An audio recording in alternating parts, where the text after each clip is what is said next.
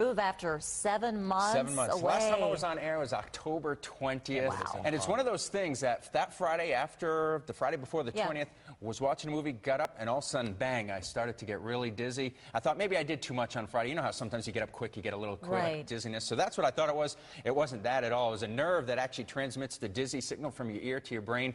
Wasn't really functioning that well anymore. And here you can see some of the video where they actually helped me out. They did a weather wall, a fake weather wall at the rehab place, and I kind of had to walk around and do the weather while they kind of walked in front of me bouncing balls. And the reason why is because if I see anything moving around me, that's when I really got dizzy. This is actually just a few weeks ago, so this is when I was doing much better.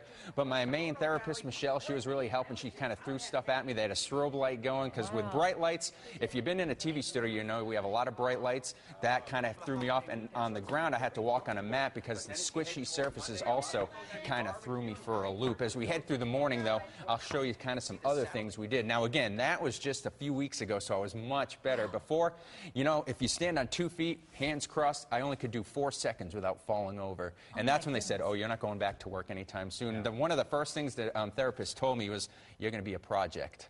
Yeah. Because usually they can shake your head and move those crystals in your ear, but mine wasn't that at all. Mine was a lot worse than that. So it was a project, let me tell you. That really was. I was hoping I'd be out for 3 days. Turned into 7 months. 7 months and months. It's just amazing, just the changes in surface you were saying. Throws me off, yeah. Looks like a success story on this project. Exactly.